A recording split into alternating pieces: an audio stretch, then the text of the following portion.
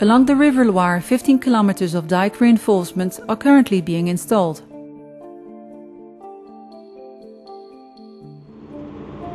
Among the reasons to choose for a vibration-free piling method with a low noise level were the sensitivity of the saturated dike, which dates back from the Middle Ages, and the presence of houses in the direct surroundings of the site. The touristy environment made it mandatory to keep the road available at all times for two-way traffic.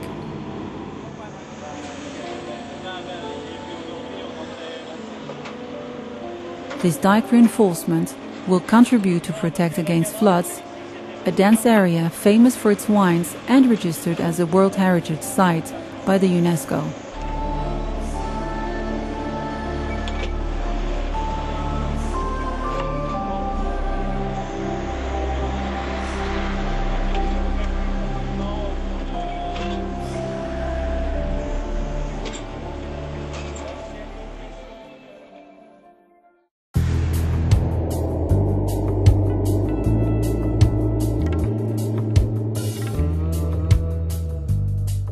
The German national railway company Deutsche Bahn selected the GRB system, a method by which the pressing machine, the power pack, the crane and the transport unit for sheet piles are moving along the top of the wall to solve problems of an unstable embankment situated next to railway tracks.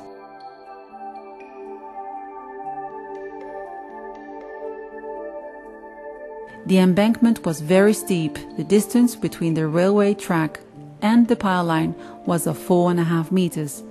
The minimum safety distance between the pile line and the railway track being of 2.5 meters, press-in works could be done without disturbing the train traffic.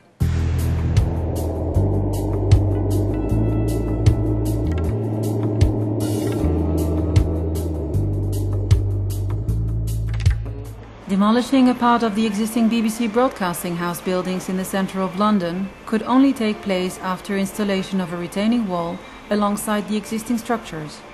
This wall, which will serve as basement wall for the future building, consists of 118 interlocked tubular piles of a diameter of 914 millimeters, which is 36 inches.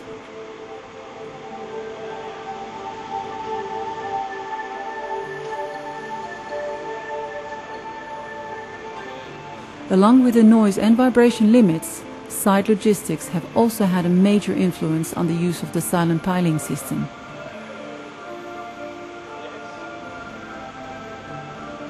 The whole setup is contained within a pavement width and half the road, resulting in a minimal disruption to traffic flows in the surrounding area.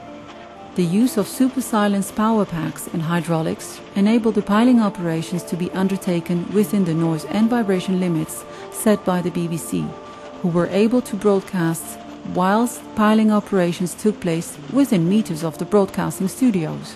Piles are installed around two sides of the building, up to a toe level of -22 meters.